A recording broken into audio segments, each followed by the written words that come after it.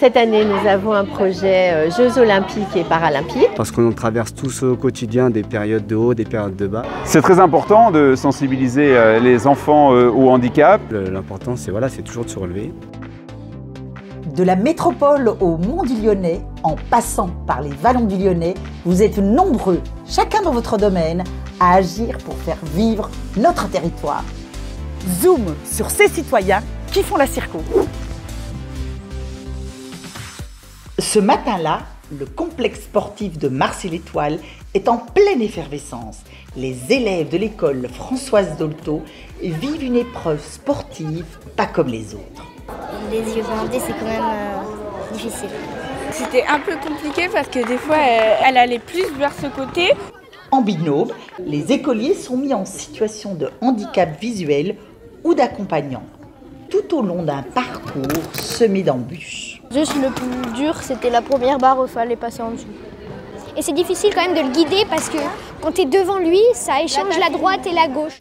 Les écoliers marcyllois, comme beaucoup d'autres sur notre territoire, ont vibré cette année au rythme des Jeux olympiques et paralympiques. On a choisi le biais de l'éducation morale et civique. C'est un projet transversal qui regroupe toutes les disciplines.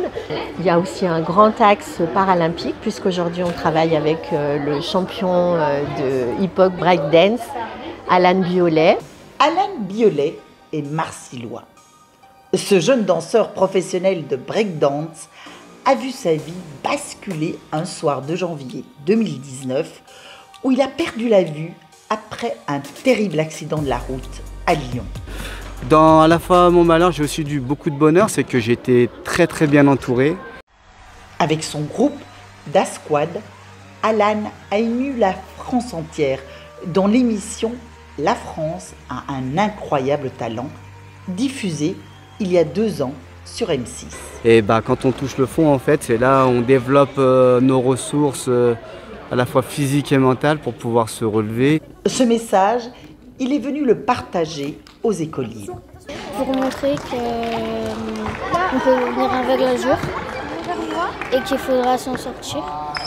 C'est très important de sensibiliser les enfants au handicap, de montrer que nous faisons société tous ensemble et qu'il est important aussi de s'entraider.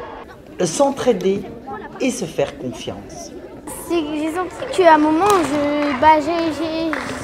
j'arrivais plus à me retrouver, mais je faisais quand même confiance. Maintenant, du coup, ça va être à toi. Ce qui est assez marrant, c'est que les enfants sont sans filtre. Ils vont plus facilement me poser des questions sur le handicap que des adultes qui vont être peut-être plus gênés. Muni de son bâton de pèlerin, Alann continue de danser à un niveau professionnel tout en poursuivant sa quête pour sensibiliser le plus grand nombre au handicap, dans les entreprises ou dans les écoles. On essaie de faire partager un peu ce qu'on vit au quotidien et puis faire prendre conscience aussi qu'on peut tous se relever, que la résilience, c'est une capacité qu'on a tous en nous. C'est ça qui est fantastique. À quelques jours des Jeux olympiques et paralympiques, les valeurs du sport nous invitent à avoir un autre regard sur le handicap. De retour à l'école, la directrice tient à nous montrer les travaux de ses élèves dans le cadre de ce projet aux multiples facettes. Il y a du sport, il y a des maths, il y a des sciences, il y a de la littérature, tout ce qu'on veut, mais essentiellement il y a de l'éducation civique et morale. Avec Valentin, qui l'accompagne au quotidien, Alann Biolley a quant à lui un autre projet. C'est la réalisation d'un long métrage, adapter la vie d'Alann en fiction d'1 heure et demie. À très vite dans notre circo.